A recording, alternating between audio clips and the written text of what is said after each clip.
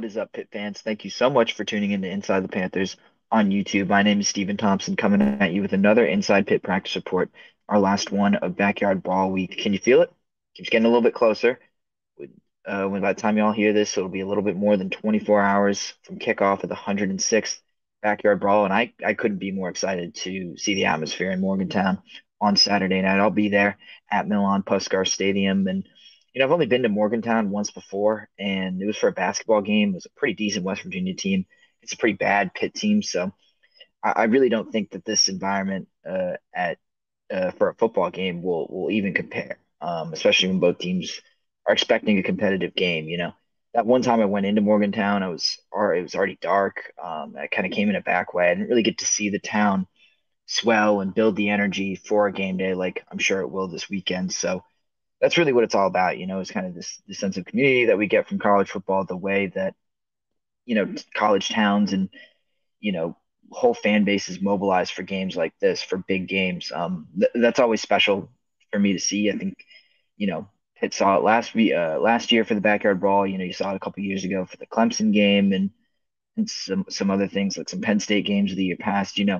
Seeing a whole community kind of mobilize, like I said, and build to this one game is, I think, really special and one of the best things about college football. And that's why I could not be more excited, like I said, to head down to West Virginia on Saturday. So, with that said, let's get into some of what's actually going to happen on that field right after kickoff. We spoke with Pat Narduzzi today for his final press briefing of the week, and you could feel there was kind of a different level of intensity in his voice compared to the last 2 weeks, and really just about every week of last season, and that includes that lead up to that West Virginia game that opened the year. He told us and it was pretty clear that he was not pleased with the level of physicality from his team last week, not just in the game but in practice. Narduzzi told us he changed up his practice plans a little bit to get more out of his team. He said he's not sheltering guys out of fear of injury, and he's just trying to get the intensity up. He doesn't want the speed and the physicality, and the physicality, I think, is the biggest point because West Virginia is a power running team. They got a big offensive line, they got a big running back. He doesn't want that to shock any of his players on Saturday night. It seemed like at certain points, especially early in that game, the Panthers were a little overwhelmed by the size that Cincinnati brought. You know, Probably shouldn't have been, but they were. They just clearly did not look ready to handle that. And Narduzzi said, in fact, that he wants the Panthers to be the ones delivering blows early. Kind of do a role reversal from what week two was like against Cincinnati. He emphasized starting fast, but emphasized doing it with the run game and the run defense. You'll remember in the last week they threw the ball in their first three plays.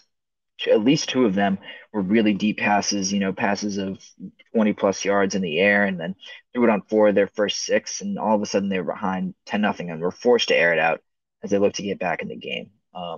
Narduzzi believes a lot of the things that plagued Pitt the last time out was, among pass protection, quarterback play, run defense, etc. That can all be fixed if they start better. I feel like it all started from a slow start. So like I said, those three passes really they seem small, but when you look back on the totality of that game, they really did play an outsized role and they really did set the tone for how both teams were going to approach that game.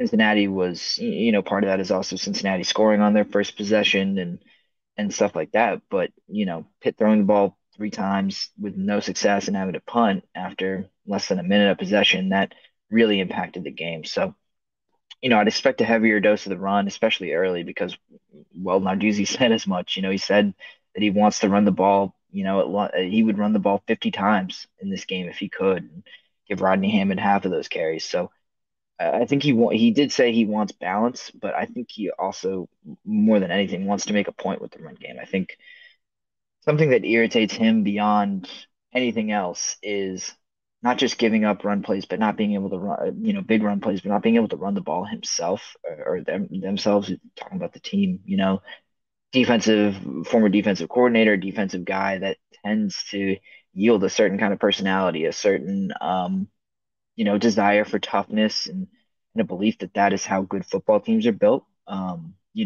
Beyond anything else, beyond talent, beyond scheme, it's about toughness, I think, to Pat Narduzzi. And I think he will try to demonstrate that his team is tough and that they are not what everyone saw in that Cincinnati game. I think that is eight at him. I think it's eight at the team to a certain extent as well. And they're really trying to make a point. So, like I said, he wants to run the ball 50 times if he can, like he said. And I'd expect Rodney Hammond to honestly take a lot of those carries. I think they're kind of, I get the sense that they are done kind of experimenting and diversifying the running back room. That's something that Frank Signetti talked about earlier in the week, and Narduzzi reiterated it when I asked him about it. It was, yeah, I'd like to run the ball 50 times, and I'd like Rodney Hammond to take 25 of those carries. That was a direct, I'm paraphrasing a little bit, but he did use those numbers. So, physical back like Hammond, I'd expect him to get a lot of carries. And also, you think about the game that Rodney had with them last week, or excuse me, had against West Virginia last year. Kind of makes sense why you would want to give that guy the ball. So, like I said, I'd expect a heavy dose of the run, expect especially early, because I also thought the Panthers ran it pretty effectively when they had to, when they could against Cincinnati. Obviously that wasn't for most of the game, but you know, they ran the ball pretty effectively, and they're going to try to open that up a little bit more. Ronnie Hammond sitting on 11 carries right now. Don't think that'll be the case after this game. I would expect. Yeah, I would be shocked if he gets. I wouldn't be shocked if he gets more than 11 carries in this game alone. I think that number might be closer to 20, if we're being completely honest. So that's something to look out for. We have a couple other notes, a couple other things we're noting from Narduzzi's final press briefing of the week. Said they're really dialed in on Garrett Green, the quarterback for West Virginia, particularly his ability to run.